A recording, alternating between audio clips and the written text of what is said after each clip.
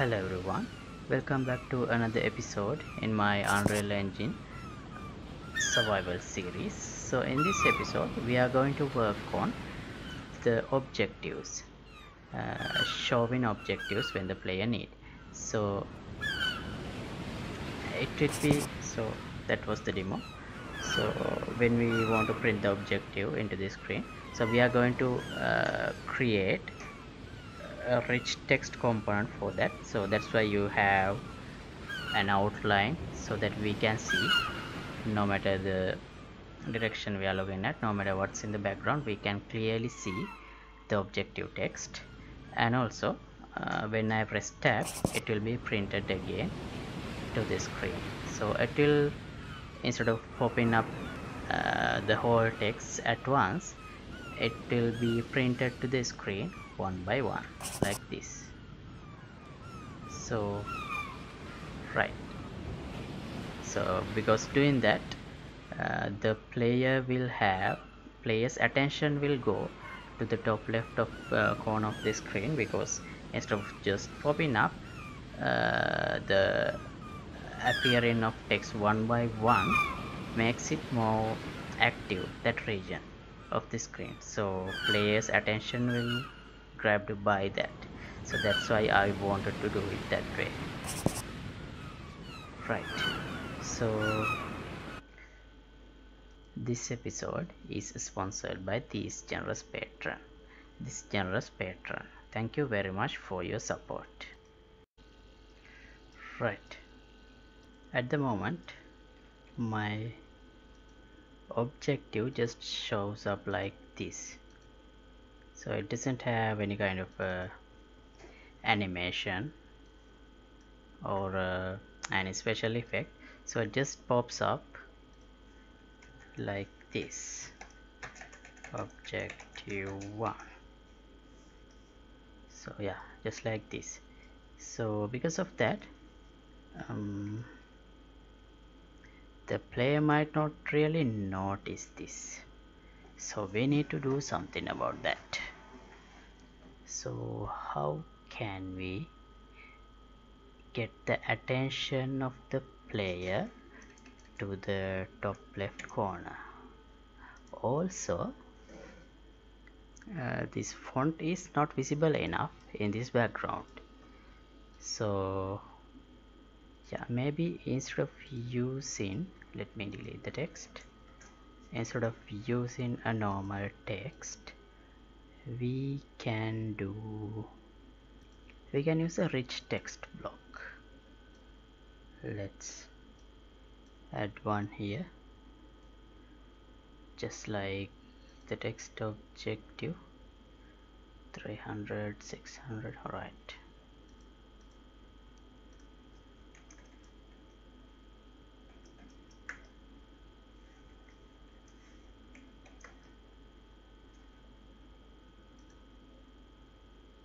position Y is 70. Let's make it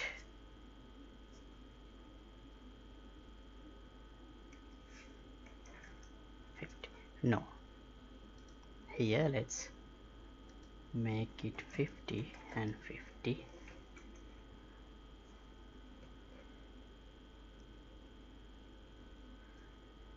No, 100 would be better. Okay, and then this size,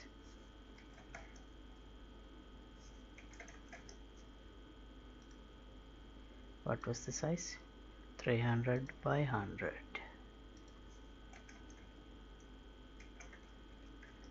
All right, now here we can't just type like this, objective 1. We can't, no, even if I type it, it doesn't show up properly. So we have to create a text style set.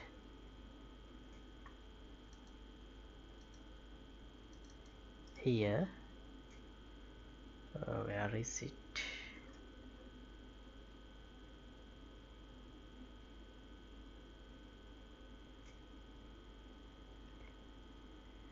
data table and select rich text style row and press OK. Now I'll call it RT UI.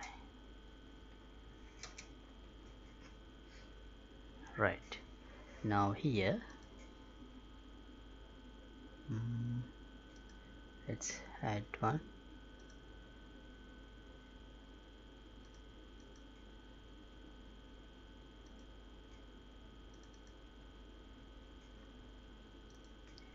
Select the font as this one. Size, let's leave the 24 and let's select that and see if we get the results. No.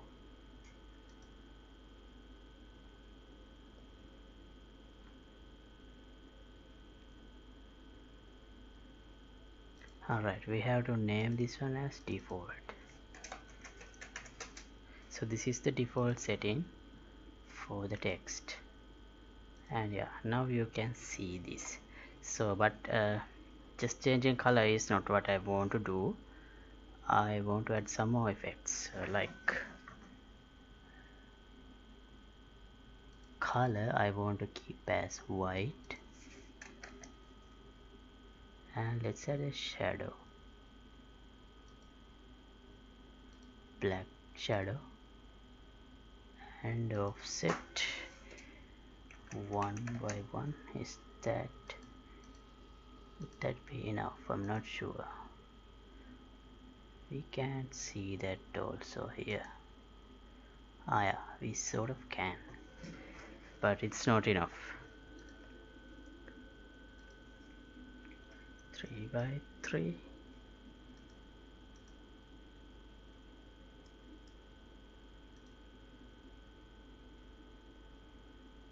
Okay, that's not. We need an outline also.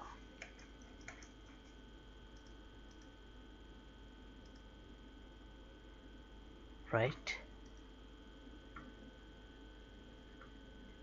Do we have an option to alright, we have an outline set in here.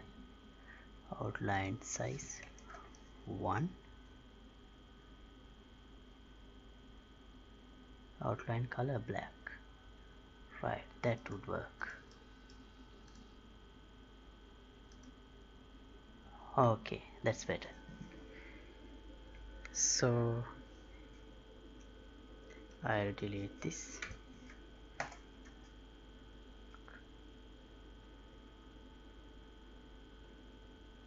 And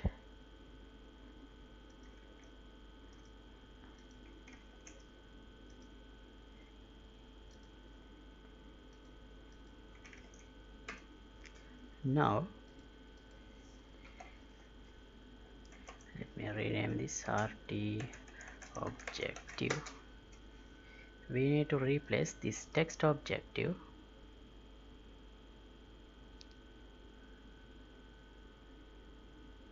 let's make this one also a variable. It's already a variable. Instead of this one, I need to use the RT objective.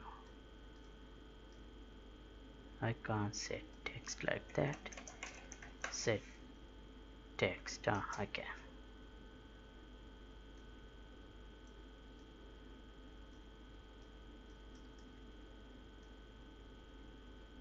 I can set the visibility. Okay.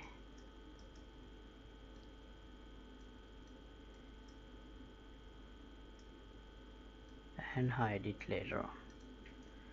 Alright. Now let's see how it looks.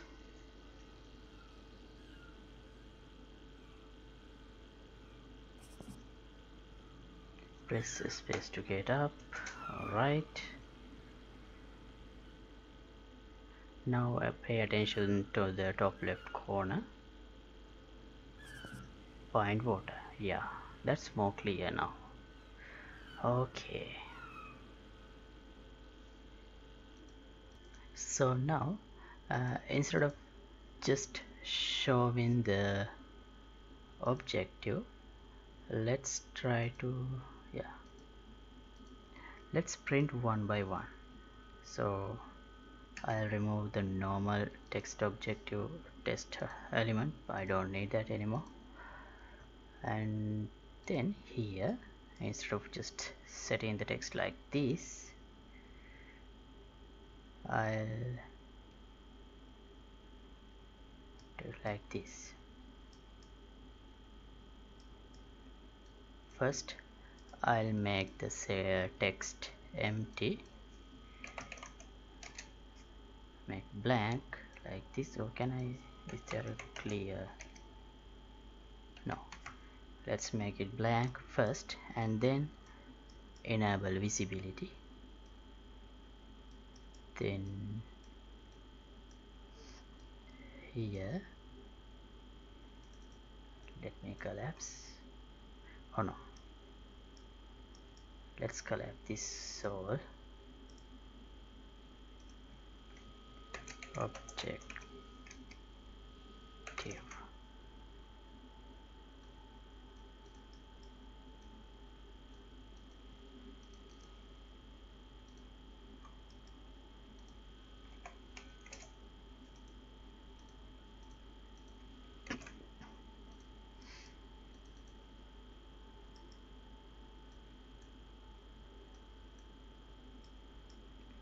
Right now here,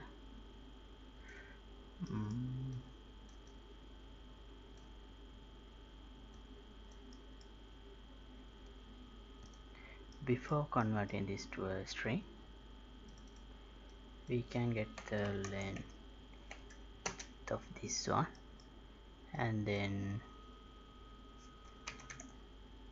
get substrings, like this. Now let's define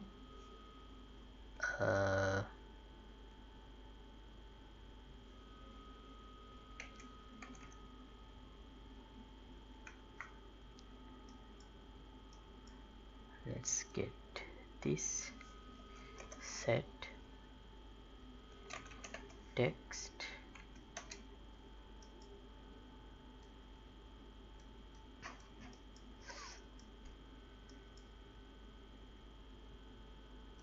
and let me define a temporary variable here,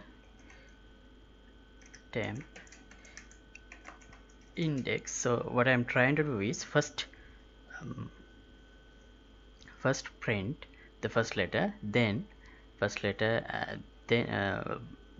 first print the first letter and then the second letter and then the third letter. So like that, I want to place each character one by one when I show up the objective, because in that way some action will going on in the left side of the top left side of the screen, so the player's attention will be there.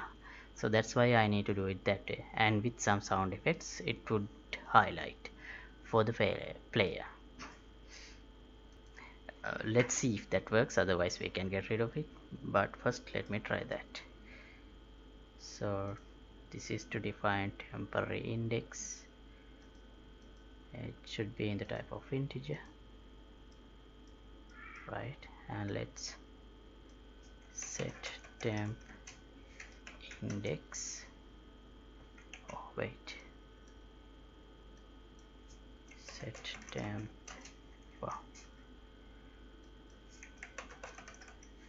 index to 0 for starting this operation.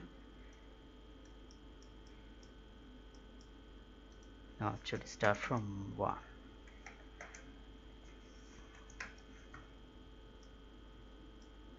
And we should do this whole thing if the length of this one is larger than 0.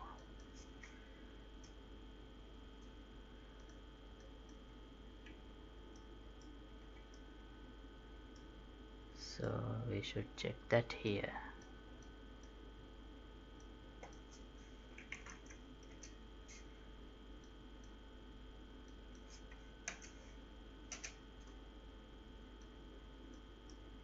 like this.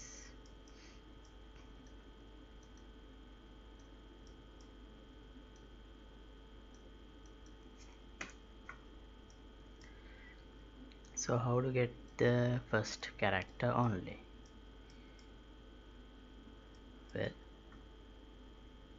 starting index is 0 and the temporary index is 1.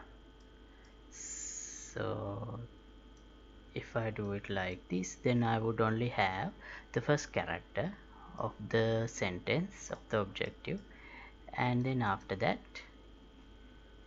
let's increment the temp index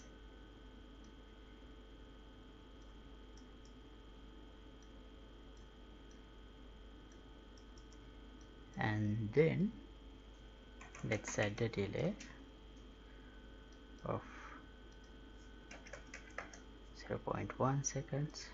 We can adjust the delay later, and then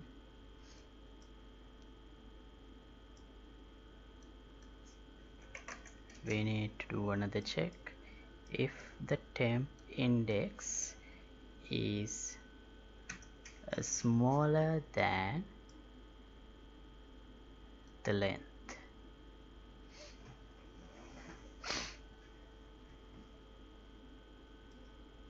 oh, we should have called this, instead of index, temp length. Yeah, if the temp length is smaller than length,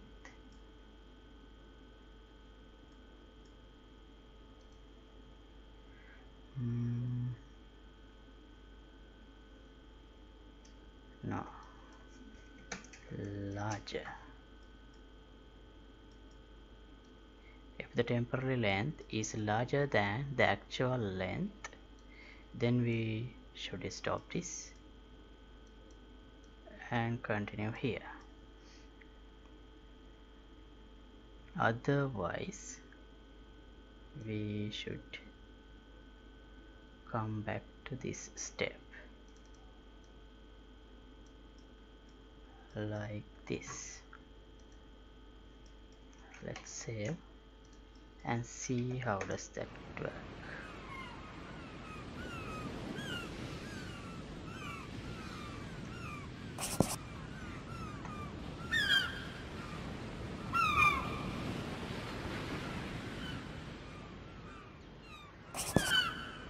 Yeah, it did work as expected, but I guess it was a little too fast.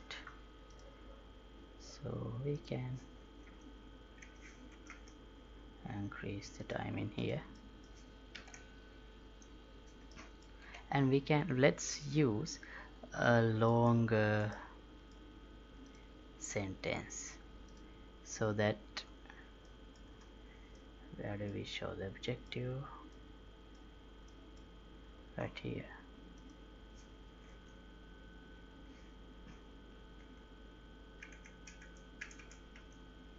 Instead of find water, you are very thirsty.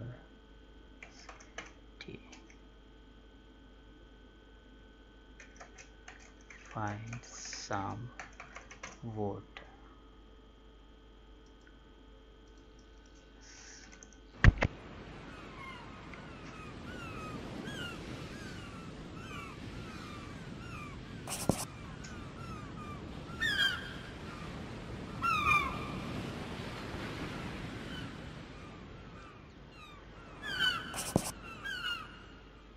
Right, that's better.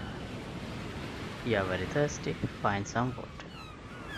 And we can clearly see this no matter the direction I'm looking at, because we have a thick outline, and after 30 seconds it would go out. I'm not planning to keep it there more than 30 seconds. Okay, it's gone now.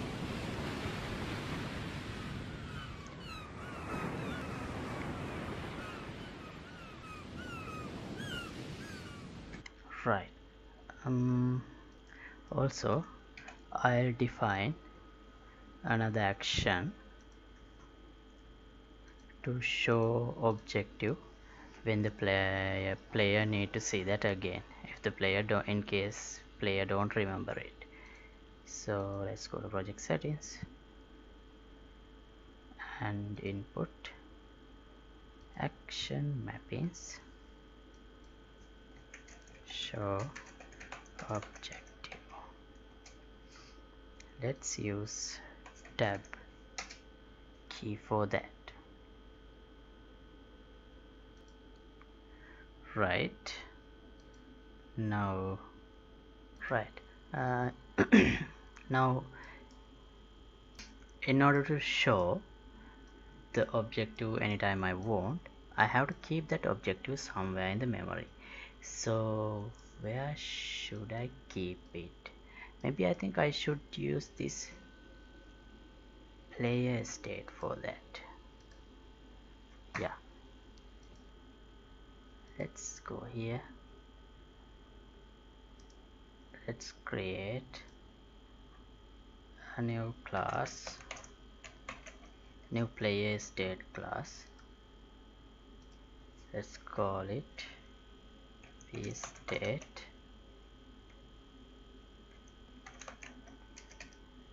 code like me. Okay, now here, yeah, let's define an interface to handle the player state. PPI player state.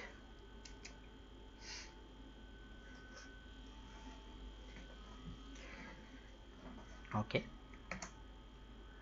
here let's define a function show current objective. So this don't need any inputs because I'm going to use this one when player requests to show the objective. So then also I need another function as update objective. So this will be used by things like checkpoints, so to update the current objective. Here as the input I need a string. Maybe later we will have to use stuff like lists or something, because we can have multiple objectives, but for now I want to keep it simple.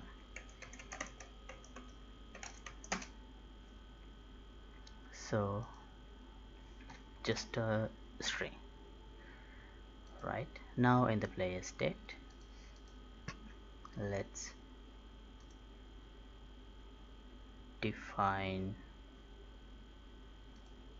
implement the interface. Okay, now here update objective event, promote this to a variable. I'll call it current objective,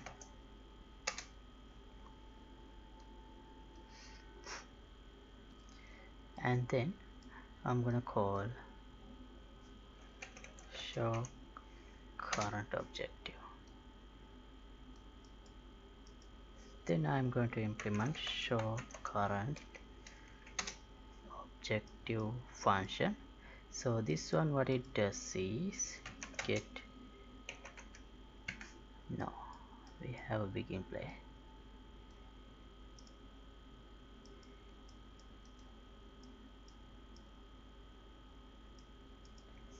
Get player controller, get HUD, show objective, and as the objective use the current objective. Right now here, instead of calling the show objective, let me copy this without this star, because I'm going to change it.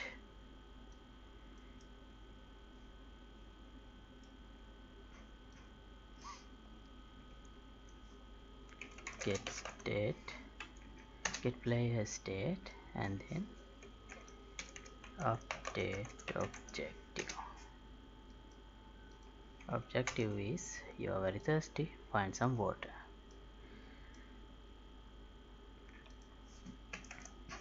Let's reduce the time so it's easier to test.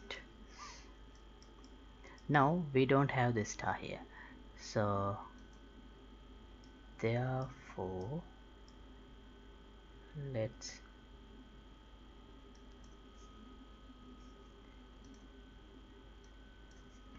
append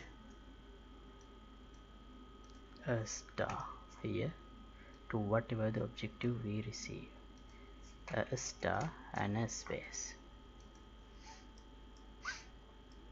like this.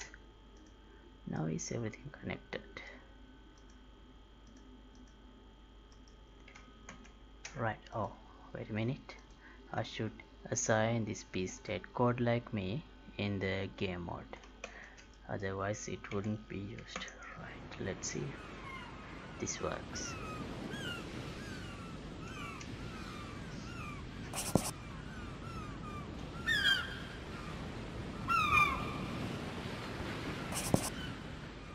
Yeah, everything is working. Okay, so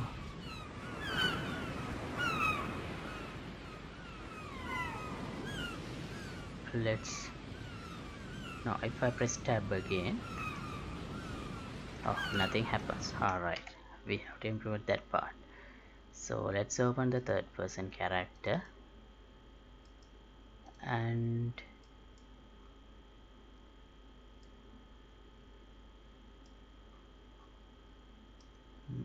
where should we implement it?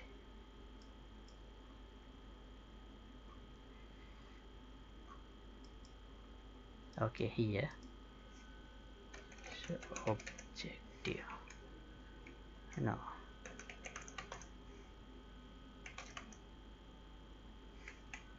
let's implement this action event show objective like this. Okay, player. Oh, we can get the player state directly. Show current objective. Okay, let's see.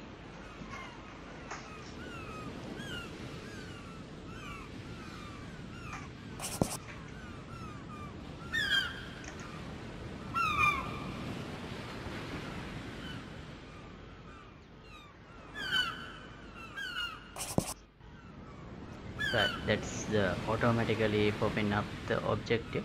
If I press tab again, you can see it is printed to the screen again. So when it is gone, we can have it back if we need a reminder like this. So it will stay for 30 seconds.